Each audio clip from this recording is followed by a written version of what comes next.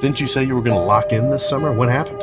It's already been like pretty much 2.5 months. I thought you said you want to be a great. I thought you said you want to be the best. But you don't act like you don't move like it. You wake up late.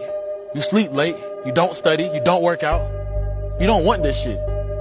And no one's going to feel sorry for you when you don't get it. So you want to be normal. So you just want to be like everybody else that roams the world, not knowing the power that's in them.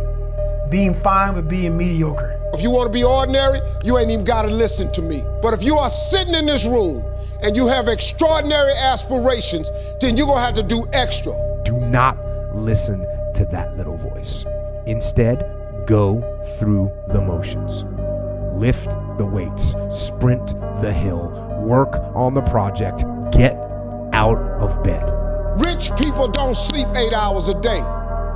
That's a third of your life. It ain't but 24 hours in a day. You cannot be sleep 8 hours a day. What do you want to be in life? And once you do that, now you can work with somebody to get better.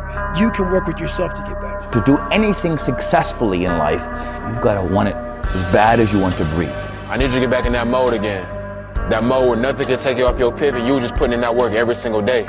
See, that version of you is different. You got to tap back into it.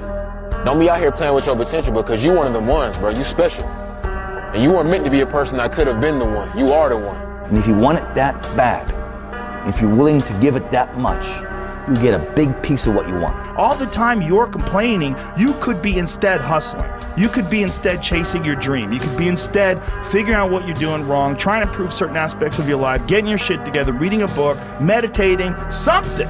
It's time to get back to work. Stop hearing yourself talk. Get off the podcast. Don't be on social media too much. Cut out all the fucking noise. Get back to the fucking mental lab. Because that's where the knowledge came from.